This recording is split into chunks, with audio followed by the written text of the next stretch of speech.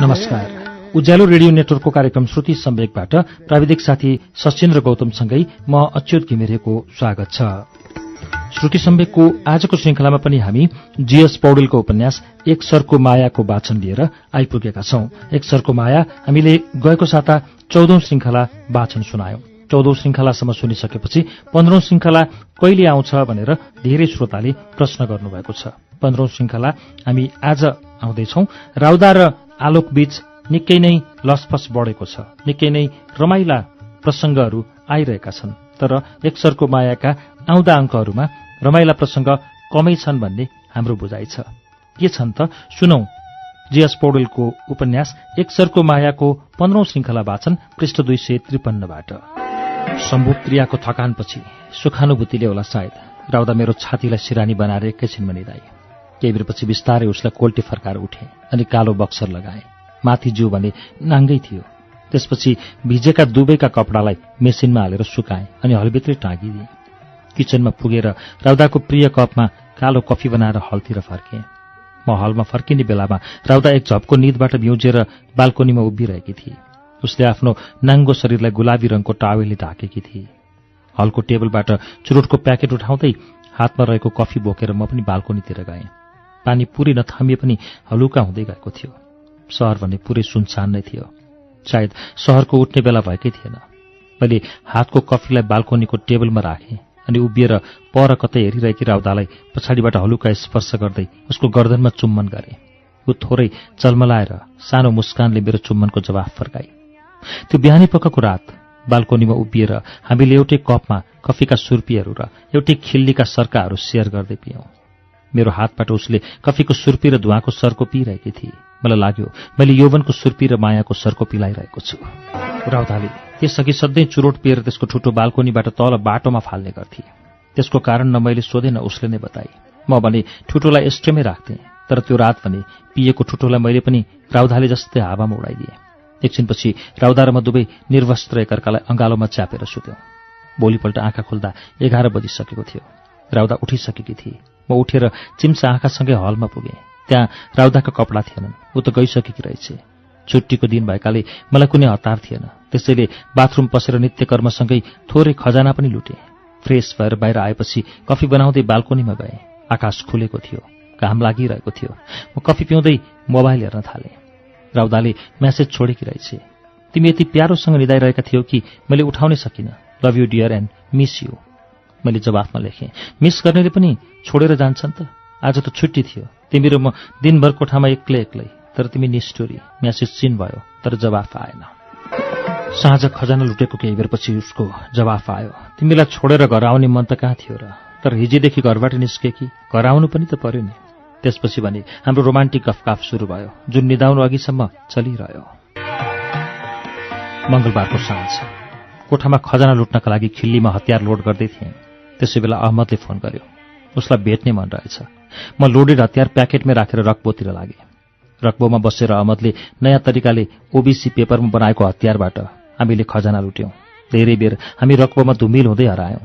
राति 10 बजीतिर म माले फर्किनका लागि पिलिङ्गलीको जेट्टीतिर हिँड्दै थिएँ। बाटोमा जेडीसँग भेट भयो। हरियो टी सर्ट र खैरो हाफ प्यान्ट लगाएर उनी जेट्टीको नजिक बाटोमा टहलिँदै थिए। मलाई देख्दा बित्तिकै उनी सधैँझै मुस्कुराए। मैले हात मिलाउँदै भने, आज त अफिसबाट चाँडै आउनुभएछ त। आज अफिस जान मनै लागेन। जे होला भनेर बिहानैदेखि फोन अफ गरेर कोठामै बसेको। मैले उत्सुकता जाहेर गरेँ। अनि हजुरको मेडिसिन चल्दैछ नि? हजुर चल्दैछ, तर मेडिसिन खान पनि इच्छा लाग्दैन। संवादको सिलसिलासँगै हामी जेट्टीभन्दा थोरै पश्चिमको किनारातिर हिँड्दै थियौं। मैले भने, त्यसो भनेर त भएन नि जेडीजी, औषधि त खानै पर्यो नि। जवाफमा उनले भने, मलाई औषधिको भन्दा पनि छुट्टीको आवश्यकता छ। खै किन हो किन, घरमा बाबु जन्मिएपछि मलाई यहाँ बसेर काम गर्ने मन नै छैन। आज चाहिँ गाउँ फर्केर जाउँ र छोरोसँग खेरौँ चाहिँ हुन्छ। मलाई त होमसिक पो भयो कि क्या हो। फर्केर जाउँ भने देशमा रोजगारी छैन, नजाउँ भने छोरोको कलिलो आँखाले मलाई खोजिरहेको छ। बा आमाको अनि याद आजभोलि धेरै नै आउन थालेको छ। श्रीमती पनि एक्लै छिन् उता, म पनि एक्लै छु यता। यो डिप्रेसनको औषधिले मेरो पीडा कसरी हर्ला र खै। जेडीको मनका व्यथा वास्तवमा सबै परदेशी युवाका व्यथा हुन्। भिडियो कल गरेर चित्त बुझाउँदै आफ्ना छोराछोरी हुर्किएको हेर्नुपर्ने पीडा धेरै परदेशीहरूको छ। छुट्टीमा घर जाँदा सानी छोरीले आफूलाई अङ्कल भनेर बोलाउँदा परदेशीलाई कस्तो लाग्छ होला। पासपोर्ट च्यातेर बेलगाउँदै छोरीलाई छातीमा टाँसेर म तिम्रो बाबु हो छोरी, अङ्कल होइन भन्न मन हुन्छ होला। तर जाबो पेपर च्यात्न सक्दैन। जेडीको पीडा उसको मात्र होइन, ऊ त प्रतिनिधि पात्र मात्रै हो। एउटा युवक आँखाभरि रहर बोकेर परदेश पुग्छ अनि तिनै आँखाभरि आँसु र मनभरि याद बोकेर बाँचिरहन्छ। कसैका रहरहरू पूरा हुन्छन् त कसैका अधुरा रहन्छन्। कोही बाकसमा रहर पूरा गर्ने धन बोकेर फर्किन्छन् त कोही बाकसमा आफ्नै जिन्दगी बन्द गरेर फर्किन्छन्। म यस्तै सोचिरहेको थिएँ। जेडीले मलाई झस्काउँदै बोलाए, होइन कता हराउनु भयो आलोकजी? त्यसपछि उनीसँग अरू केही बेर गफ गरेर म फर्किने तर्खरमा लागे। उनी अरू केही बेर त्यहीँ बस्ने भए। म फर्किँदै गर्दा उनले भने, आलोकजी चुरोट छ भने छाडिदिनुहोस् न, धेरै दिनपछि आज चुरोट खान मन लागिरहेछ। मैले खल्तीबाट चुरोट निकालेँ। 2वटा खिल्ली मात्रै रहेछन्। मैले प्याकेटसँगै चुरोट उनको छेउमा राख्दै सोधेँ, लाइटर छ हजुरसँग? छ। त्यसपछि म जेडीसँग बिदा भएर आफ्नो बाटो लागेँ।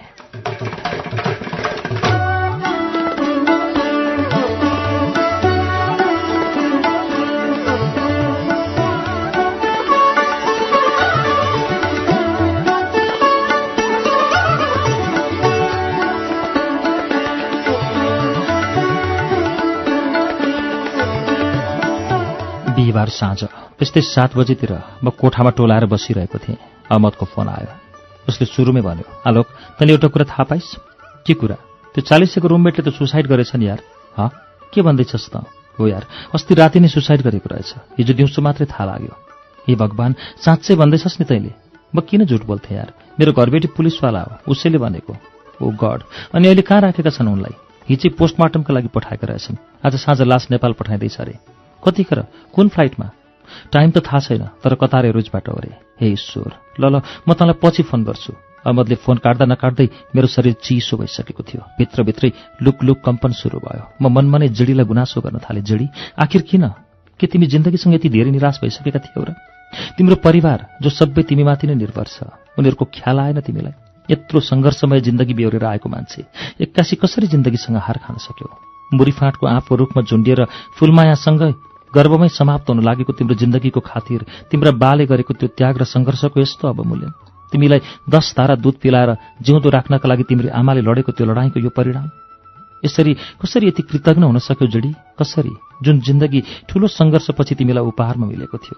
त्यो सानो छोरो जो बा भनेर बोल्न नजान्दै टुरो भयो। श्रीमती जो आफ्नो दुनियाँ छोडेर तिमीसँग नयाँ दुनियाँ बसाउने सपनाको घुम्टो ओढेर भित्रिएकी थिइन्। उनीप्रति तिम्रो कुनै जिम्मेवारी थिएन।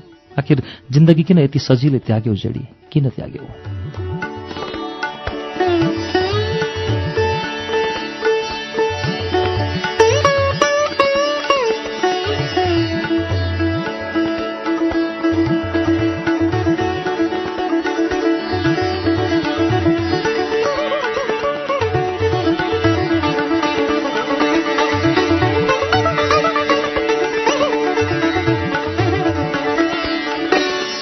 आँखाभरि जेडीको अनुहार जलजली आउन थाल्यो। मैले चुरोट दिएकै रात जेडीले आत्महत्या गरेछन्। जेडीलाई अन्तिम पटक देख्न नपाए पनि उनको लास बोकेर जाने जहाज हेरेर रुन मन लाग्यो। नम्बर खोजेर कतार एयरलाइन्समा फोन गरेँ। 7:30 बजेको फ्लाइट रहेछ।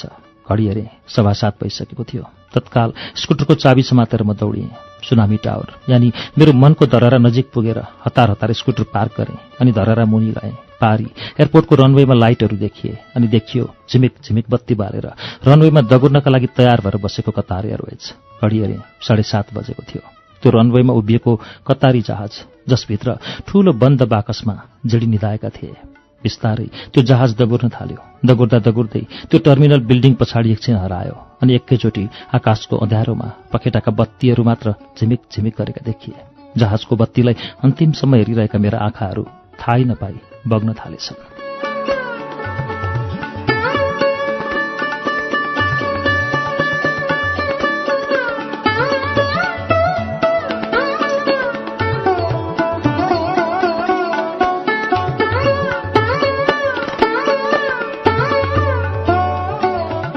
दैनिक 3-4 जना नेपालीहरू परदेशबाट बन्द बाकसमा त्यसरी नै फर्किन्छन् जसरी जेडी फर्किए।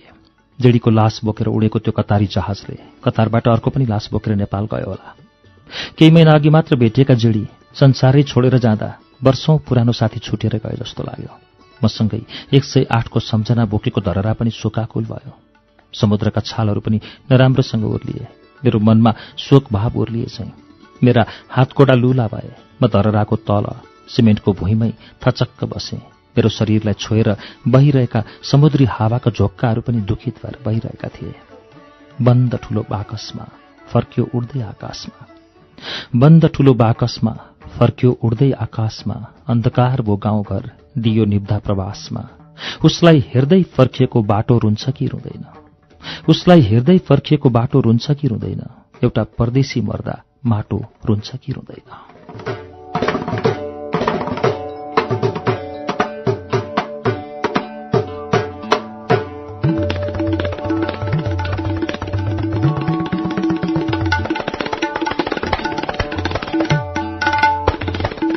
त्यहाँबाट सी बिल्डिङ फर्केँ। बिल्डिङको तल स्कुटर पार्किङ गरेपछि मलाई कोठामा जान मन लागेन अनि सिधै भिलिङलीतिर लागेँ। टर्मिनलबाट उत्रिएर रक्बोतिर हिँडिरहँदा जिडी आँखा वरिपरि नै घुमिरहेका थिए। उनले सुनाएको बाको सङ्घर्षको कथा पनि मेरो मानसपटलमा फनफनी नाचिरहेको थियो। झ्याममा परेका रुखहरू पनि मौन भएर उभिरहेका थिए। म हिँडिरहेको बाटोमा परबाट एकजना कुनै मान्छे मतिरै आउँदै थियो। उसको हिँडाइ जिडीकै जस्तो लाग्यो, शरीरको बनावट पनि उस्तै।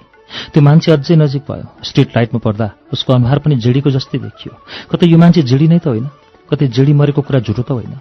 अहमदले झुट बोलेको हुनुपर्छ, यो मान्छे त जिडी नै हो। मनमा एकाएक खुसी र उत्साहहरू उम्रिन लाग्दै थिए, तर उम्रिन नपाउँदिने मोटिए। नजिकै आएपछि त्यो मान्छे जिडी जस्तो देखिएन। मरेको मान्छे पनि कहीँ फर्केर आउला र। मन फेरि निराश भयो। अगाडि पुगेपछि म मोडिएर जिडीको कोठाको बाटो हुँदै गएँ। बर्याङमाथिको कोठामा ठूलो ताला लगाइएको थियो। कोठाभित्र बत्ती बलेको थिएन। मेरो आँखा एकछिन त्यतै अडिए। मलाई लाग्यो बर्याङको माथि जिडी उभिएर मलाई हेर्दै आफ्नो नियमित मुस्कान पोखिरहेछन्, तर उनी एक भ्रम जस्तै भएर बिलाइ गए।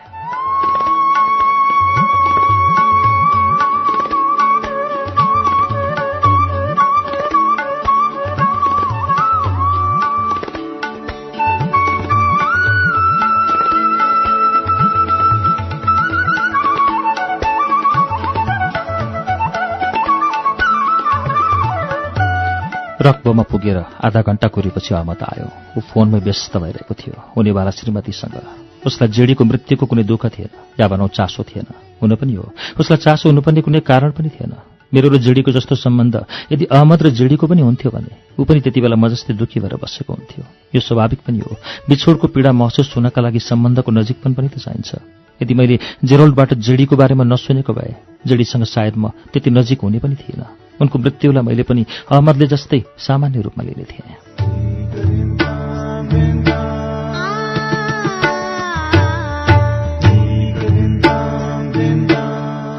श्रुति-सम्वेगमा अहिले तपाईँले सुन्नुभएको वाचन जीएस पौडेलको उपन्यास एक सरको मायाको वाचन हो। यसको बाँकी अंश वाचन लिएर केही बेरमा आउनेछु। उज्यालो सुन्दै गर्नुहोला।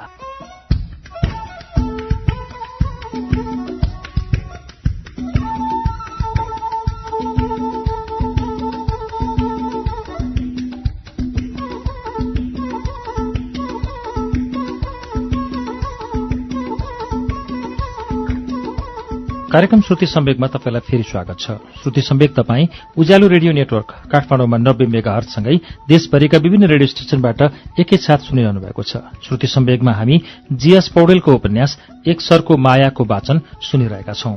अब एक सरको मायाको बाँकी अंश वाचन सुनौ। केही बेरपछि अहमदको वार्तालाप सकियो अनि हामी लुटका लागि तयार भयौं।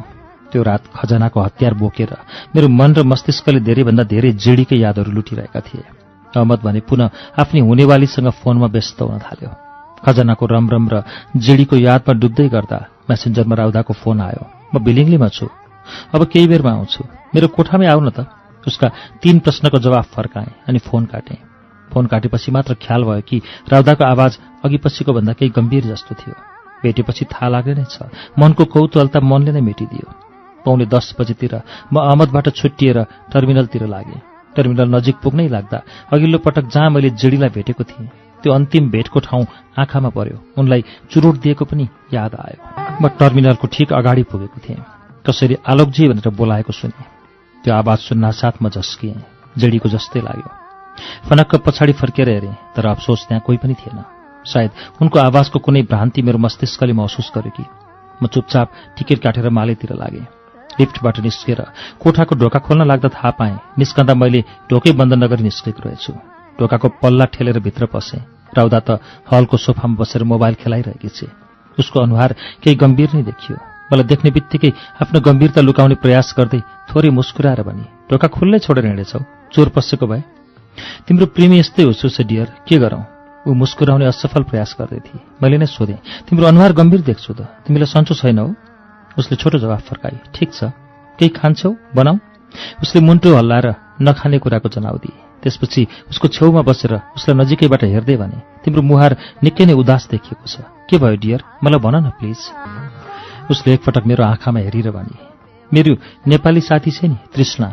ए तृष्णा पो उसको नाम? मैले खिस्सा हाँस्दै भने, तर त्यो बिल्कुलै समय सान्दर्भिक थिएन। तुरुन्तै आफूलाई सम्हालेर भने, भन न, नामले नचिने पनि तिमीले भनेकै थियौ उसको बारेमा। हो, उसको अङ्कलले सुसाइड गर्नुभएछ। वाट? कहिले? अस्ति राति बिलिङलीमा बस्नु हुँदो रहेछ। मैले त हिजो मात्रै थाहा पाएँ कि। मतलब तृष्णाको मामा जेडी? को जेडी? तृष्णाको मामाको नाम जेडी होइन र? होइन, तृष्णाले त अर्कै नाम भनेकी थिए, जया, जय, यस्तै केही। हो, जेडीको खास नाम जय नै हो। तिमीलाई कसरी थाहा भयो? तिमी चिन्थ्यौ उसलाई? हो, म चिन्थेँ उसलाई। कसरी? उनी 40 दाईको रुममेट थिए। 40 रुममेट? हो, 40 रुममेट। मेरो यो जवाफपछि ऊ अझ गम्भीर भई सायद 40 नामले भिजायो उसलाई। मैले उसको स्तब्धतालाई तोड्दै सोधेँ, अनि तृष्णालाई चाहिँ कसले खबर गरेछ? पुलिसले अङ्कलको अफिसमा कन्ट्याक्ट गरेको थियो अरे। त्यही काम गर्ने एकजना नेपालीलाई तृष्णा नातेदार हो भन्ने थाहा रहेछ। उनको माध्यमबाट खबर पाएकी अरे। खबर पाउनासाथ हिजै आएकी थिए। आफन्तको लास बोकेर परदेशबाट स्वदेश फर्किनु पनि निकै कष्टकर हुँदो हो। अघि एयरपोर्टबाट बिचरी तृष्णाको हालत देखेर मलाई निकै पीडाबोध भएको थियो। राउदा एकछिन मौन भई अनि भन्दै गई, तिमीलाई थाहा छ आलोक, तृष्णाको अङ्कलको पोस्टमार्टम रिपोर्टमा के देखिएको छ? अचानक पोस्टमार्टमको कुरा निकालेर राउदाले फेरि अर्को कुन रहस्य खोल्न लागि। मैले जिज्ञासा राखेँ, के देखिएको रहेछ रिपोर्टमा? रिपोर्टमा तृष्णाको अङ्कलले मर्नु अघि ड्रग्स प्रयोग गरेको कुरा देखिएको छ। के रे, ड्रग्स? हो, उनको रगतमा ड्रग्स भेटिएको अरे। उनले सुसाइड गर्नु अघि ड्रग्सको प्रयोग गरेका रहेछन्। त्यही ड्रग्सको नशाले उनलाई सुसाइड गर्न उक्साएको हुनुपर्छ। राउदाको कुरा मेरो कानको जालीमा पर्ना साथ म छाँगाबाट खसे चाहिँ भए। मेरो मनको समुद्रमा एकाएक सुनामी उठेर आयो। भित्रभित्रै हलचल मच्चियो, रौँहरू ठाडा भए, करेन्ट लागेर रगत पनि नसामै जमे जस्तो भयो। मैले त चुरोट भनेर जेडीलाई कोठामा भरेको एउटा हतियार पनि पो दिएको रहेछु। ओ माई गड, उसले त्यही पिएर आत्महत्या गरेको हो भने त त्यसको कारक मनै हो। मनमा आत्मग्लानीको ज्वालामुखी फुटेर ठूलो पहाड खडा भयो। तर सबै कुराहरूलाई मनको मुखमा बिर्को लगाएर भित्रै थुनिदिएँ। कुराको विषान्तर गर्ने कोसिस गर्दै सोफाबाट उठेर राउदाको हात समाउँदै भने, छोडिदेऊ यी सब कुरा, जे हुनु भइसक्यो। हिँड किचनमा, तिम्रो लागि मिठो कफी बनाउँछु म। अचानक मैले गरेको विषयान्तरले उसलाई एकछिन अकमक्क बनायो। ऊ अकमकाउँदै मेरो हात समाएर उठी अनि मेरै पछि पछि किचनतिर लागि। मैले उसको प्रिय कपमा क्रिमी मिल्क कफी बनाएँ। हामी कफी लिएर बाल्कोनीमा पुग्यौँ। मेरो हातले एकपटक फेरि उसलाई कफीको सुर्पीमा यौवन र तुहाको सर्कोमा माया मिसाएर पिलायो।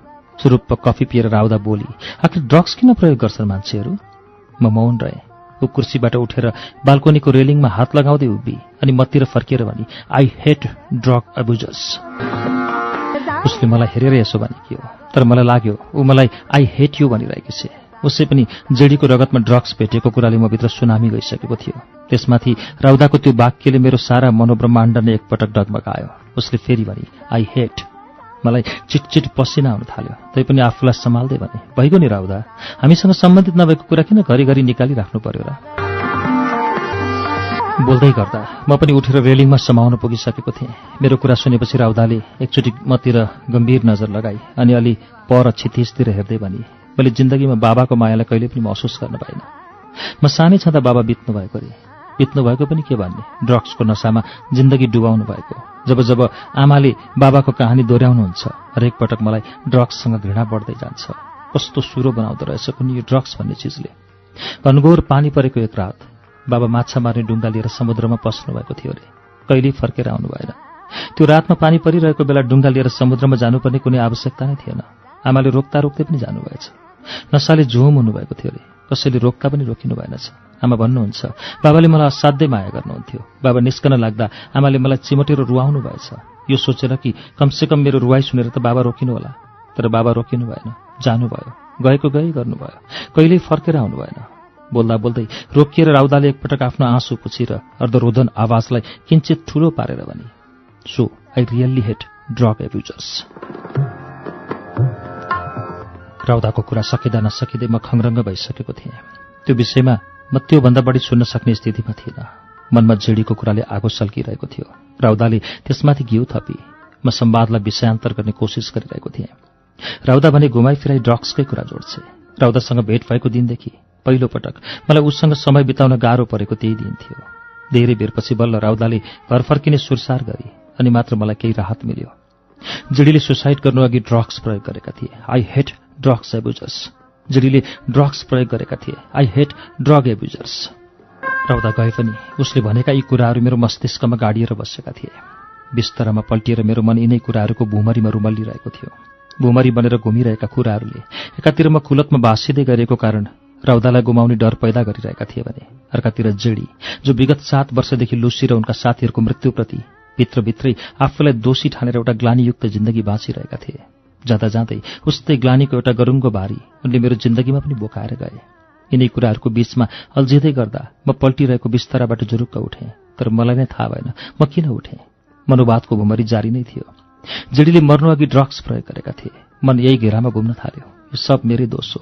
जेडीको असली हत्यारा त म नै हुँ। मेरो मनले मलाई नै आरोप लगाउन थाल्यो। मंगलबारको साँझ खिल्लीमा खजाना लोड गर्दै गर्दा अहमदले बोलाएको थियो। बिलिङले जानुभन्दा अगाडि मैले लोडेड खिल्लीलाई प्याकेटमै राखेको थिएँ। त्यो दिन अहमदले ओबीसी कागजमा खजाना लुट्न सिकाएको थियो।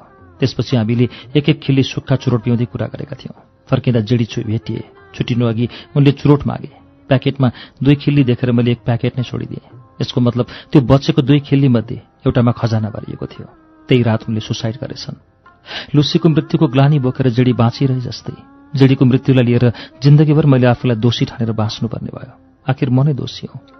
अब चेतनले नै सही जेडीलाई ड्रग्स दिने मान्छे त मै हुँ। फेरि एक मनले सोच्यो मैले अन्जानमा दिएँ। उनले नखान पनि त सक्थे नि।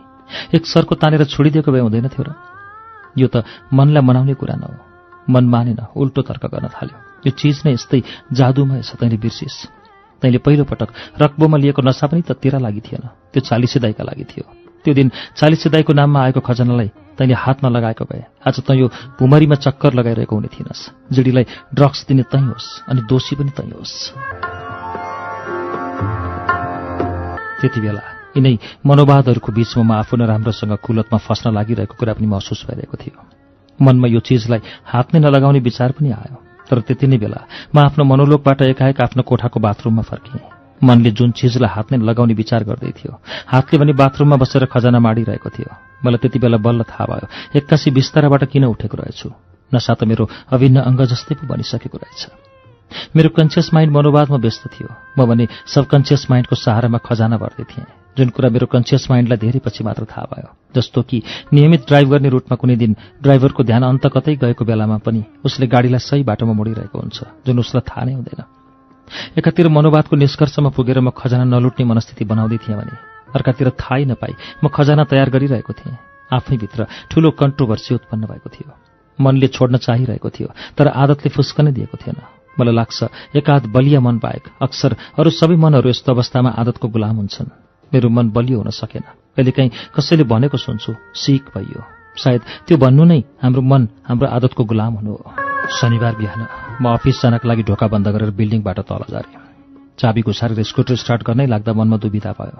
मैले कोठाको ढोकामा चाबी लगाएँ कि लगाइन। ढोका ढ्यापेको याद छ तर चाबी गुमाएर लक गरेको कुरा यादै छैन। एक मनले भन्यो चाबी लगाएँ तर मलाई चाबी गुमाएर ढोका लक गरेको याद नै आएन। म पुनः जाँच नगरिकन अफिस जान सकिनँ। स्कुटरबाट चाबी निकालेर म फेरि माथि गएर ढोका चेक गरेँ। ढोका लक नै गरेको रहेछु। दिउँसो अफिसमा म कुनै काममा व्यस्त थिएँ। सायद व्यस्त होइन, अस्तव्यस्त थिएँ।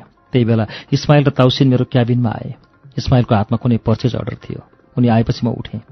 सधैँजसो म उठ्दा बित्तिकै इस्माइलले मलाई बस भन्थे, तर त्यो दिन उनले त्यसो भनेनन्। म खडा नै रहेँ। ताउसिन ढोकाको छेउमा भित्रपट्टि उभियो। इस्माइल मेरो नजिकै आए। उनको अनुहारमा क्रोधका धमिला रेखाहरू प्रकट भइसकेका थिए।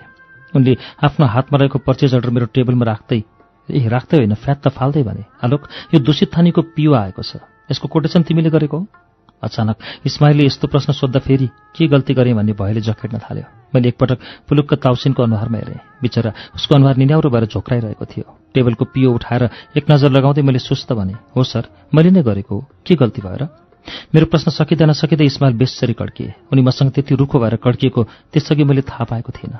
यद्यपि उनी विगत केही समयदेखि मसँग बेखुस भने थिए। उनले कड्किएर भने, गल्ती? आलोक, तिमी होसमा त छौ? नजानेर पो गल्ती हुन्छ, जानी जानी यस्तो लापरवाही? मैले सोच्दै सोधेँ, सर के भयो र? आफै हेर न के भयो। मैले फेरि एकपटक पिओको प्राइसमा नजर लगाएर पुलुक्क एकपटक इस्माइलको अनुहारमा हेरेँ। उनको अनुहारमा क्रोध यथावत नै थियो। उनले क्रोधित भावमै भने, त्यो गार्बेज ब्याग र भ्याकुम ब्यागको प्राइस कसरी हाल्यो तिमीले? यी सामानहरूमा 400% इम्पोर्ट ड्युटी लाग्छ भन्ने सामान्य कुरा तिमीलाई थाहा छैन भने कसरी मानौ म? त्यत्रो ड्युटी अमाउन्ट नहालिकन कोटेसन कसरी गर्न सक्छौ? अब पिओ आएको छ, क्वान्टिटी हेर कति छ, यसमा कति घाटा पर्नेवाला छ, यसरी कसरी चल्छ आलोक? हो त, त्यो सामान्य कुरा हो, मलाई पनि थाहा थियो। तर कोटेसन पठाउने दिन म हतारमा थिएँ, जसले गर्दा ख्याल नै भएनछ। मैले चुप लाग्नु नै बेस्ट ठाने। इस्माइलको धित नमरेको हुँदो उनले थप्दै भने, आलोक तिमी त यस्तो थिएनौ।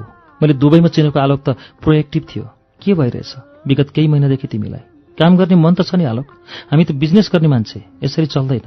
मैले केही जवाफ फर्काइन, चुपचाप सुनिरहेँ। साँझ पनि मलाई बाल्कोनीमा उभिएर टोलाउनु बाहेक अरू केही गर्न मन लागिरहेको थिएन। म आँखा अगाडिको धमिलो आकाश र कालो समुद्रमा डुबिरहेँ। मनको एउटा पाटो विगत 24 घण्टामा घटेका घटनाहरूले दिएको उत्पीडनमा छटफट गरिरहेको थियो। एक मनको अदालतले मलाई जेडीको हत्यारा साबित गरिरहेको थियो। मैले तानिरहने खजानाको सर्कोको धुवाँ राउदाको सामु उडेको दिन म उसलाई पक्का गुमाउनेछु, यो पनि थाहा लागेको थियो। इस्माइलको नजरमा म अब त्यो आलोक रहेन जुन आलोकलाई दुबईमा भेटेर उनले मालदिप्स बोलाएका थिए। यी सबको पछाडि एउटै कारण थियो, तर अर्को मनले त्यो कारणलाई उजागर गरेर विमर्श गर्नै मानिरहेको थिएन। बाल्कोनीमा उभिरहँदा मनका दुई पाटाबीच ठूलै तनावको स्थिति पैदा भइरहेको थियो। एउटा पाटो फेरि फर्किएर आफ्नो बिग्रिँदै गएको स्थिति सुधार्न चाहन्थ्यो, तर अर्को पाटो भन्थ्यो कि स्थिति केही बिग्रिएकै छैन, त्यसैले कुनै सुधारको आवश्यकता नै छैन। त्यो पाटो मलाई बहकाउँथ्यो, कल्पभावमा हराएर यो दुनियाँदेखि धेरै पर पुगेर फर्किएका ती किस्साहरूको स्मरण गराउँदै ऊ याद दिलाउँथ्यो आकाशलाई माटाको घैँटो र ताराहरूलाई प्वाल बनाएर काल्पनिक ब्रह्माण्ड घुमेर फर्किनुको मजा। ऊ फर्काउँथ्यो सारा दिगदारी चटक्क बिर्सिएर नितान्त आफ्नो मनको जहाजमा चढ्दै बादलका थुम्काहरूमा घुम्दै निस्कँदै गर्नुको आनन्द। ऊ भेद गर्थ्यो मेरा सोचहरूलाई र जसरी पनि मेरो चित्त बुझाएरै छाड्थ्यो। त्यो उसको मुख्य कर्म नै बनिसकेको थियो। मेरो आदतको गुलाम भएर मेरै मनको ठूलो पाटोले मलाई जता लैजाँदै थियो म उतै डोरिँदै थिएँ। मनको सानो सचेत पाटो सामर्थ्यहीन भएर छेउमा कतै बसिरहेको हुन्थ्यो। रोकिएको मन सुनि झरी फेरि सुरु हुन थालेको थियो। सिमसिम पानीमा रोज्दै गरेको रक्पमा एक रात अहमद र म पनि भिजिरहेका थियौँ। तातिरहेको आँत भिजाउन हामी आकाशबाट झरिरहेका पानीका थोपाहरूलाई हावामा जिब्रोले चाटिरहेका थियौँ। अफिसमा खस्किँदै गइरहेको पर्फर्मेन्सको तनाव, राउदाले भनेको आई हेट ड्रग अब्युजरको तनाव र जेडीको मृत्युले मेरो मनमा दोषारोपण गरेको आत्मग्लानीको तनाव, सबै तनावहरूलाई बिर्साइदिने एकमात्र चिज त्यही नै थियो, जुन चिज आफै तमाम तनावहरूको मूल कारक पनि थियो। जसरी आमाले पिटेको छोरो आमाकै काखमा लुटपुटेर रोन्छ अनि मन हल्का पार्छ, त्यसरी नै जुन नशाले मलाई जिन्दगीमा तनाव दिइरहेको छ म त्यही नशाको काखमा बसेर तनाव कम गर्ने कोसिस गरिरहेको हुन्छु। पानीका थोपा चाटेर धित नमरेपछि हामी चौराहाको क्याफेमा पुग्यौँ। फ्रिजमा चिसो पारेर राखेको काँचो नरिवलको पानी यानि कुरुम्बालाई घटघट पारेपछि बल्ल आँत शीतल भयो। तत्काल हल्का भोक लागेको महसुस भयो। हामीले 3-3वटा मालदिभियन समोसा यानि भाजिया खायौँ। मालदिभियन समोसा हाम्रोतिरको भन्दा आधा सानो हुन्छ अनि त्यसमा आलुको सट्टा माछा हालिन्छ। समोसा खाएपछि हामी छुट्टियौँ। एक साँझ राउदा कोठामा आएकी थिए। हामी सधैँ चाहिँ बाल्कोनीमा बसिरहेका थियौँ। केही बेर अघि थामिएको झरी फेरि सुरु हुँदै थियो। बाल्कोनीमा उभिँदै आफ्ना हातहरू फिजाएर राउदा झरीसँग खेल्न थाली। ऊ अघिपछि चाहिँ स्वाभाविक हावभावमा थिए, तर म भने खोल्न सकिरहेको थिएन। मलाई आफ्नै अनुहार झुटको लेपमा पोतिएको महसुस हुँदै गयो। राउदासँगै त्यो झरीको फ्यान बन्दै गएको म त्यो दिन झरीसँग डर मानिरहेको थिएँ। लागिरहेको थियो कतै यो झरीले मेरो अनुहारमा पोतिएको झुटको लेप पखालेर लैजाने त होइन, मेरो असली कर्तुत राउदाको सामु खुल्ने त होइन। राउदा आउनु अघि लुटेको खजनाले मलाई झुम्म पारिरहेको थियो, तर राउदाले त्यसको छनक समेत पाएकी थिएन। राउदा र मेरो बीचमा चलिरहेको त्यो प्रेममा मैले एउटा झुटको पर्दा हालिसकेको थिएँ। त्यो पर्दा उठाएर यथार्थ बनिदिने हिम्मत मसँग थिएन, तर एउटा डर भने दिन प्रतिदिन मनभित्र हुर्किँदै जान थालेको थियो। सोच्थेँ कुनै दिन अवश्य पर्दा खुल्नेछ अनि मैले राउदालाई गुमाउनेछु। पर्दा खुल्नु अघि नै मैले सुध्रिनुको विकल्प छैन। किशोरावस्थादेखि नै प्रणय सुख नपाएर भोको हुँदै आएको।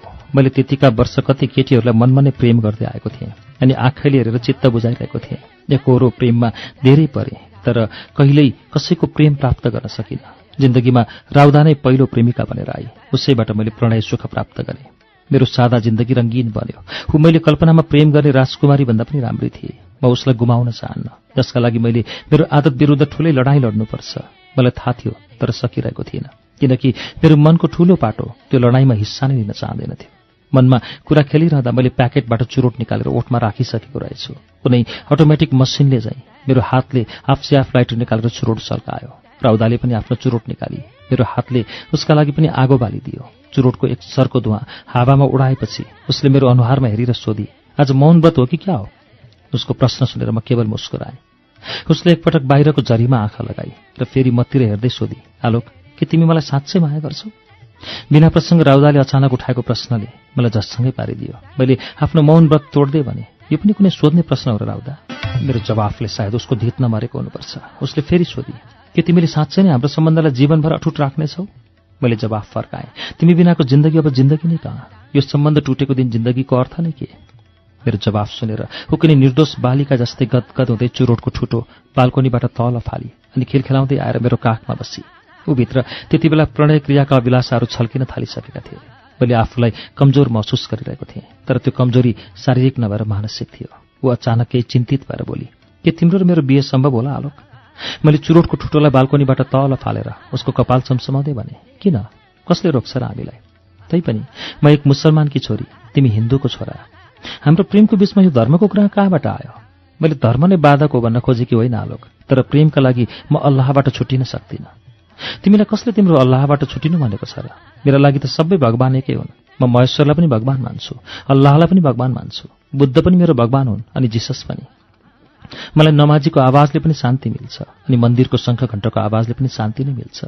दुनियाँमा कति हिन्दू र मुसलमानहरूको बीचमा विवाह भएको छ। उनीहरू एउटै कोठामा गीता र कुरान पढ्छन्। हामी पनि त्यसरी नै जिन्दगी बिताउला। धर्म सबै थोक त होइन नि राउदा। यदि धर्म नै सुखी दाम्पत्य जीवनको एक्लो कारण हुँदो हो त आफ्नै धर्ममा बिहे गर्नेहरू सबैको जिन्दगी सुखी हुनुपर्ने होइन र?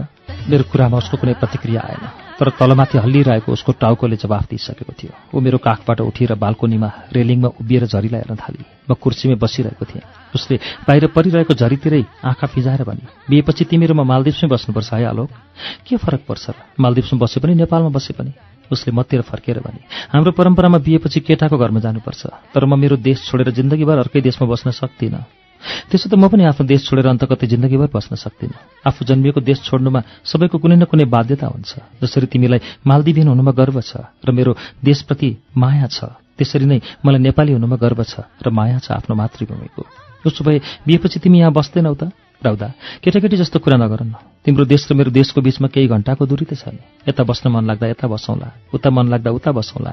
अनि फेरि अहिले त म यहीँ छु नि, जागिर खाँदैछु। जागिरको सिलसिला रहेसम्म त मेरो देश मेरा लागि कुनै विवाहिता महिलाको माइती जस्तै त छ। तर पछि अवस्था बदल्यो भने हामी नेपालमा पनि बस्न सक्छौँ। हुनसक्छ कामको सिलसिलामा अर्को तेस्रो मुलुकमा पनि बस्न सक्छौँ। यही अर्को कुनै काम खोजेर पनि बस्न सक्छौँ। विश्वव्यापीकरणको यो युगमा यस्ता सङ्कुचनहरू पालिरहन आवश्यक नै छैन राउदा।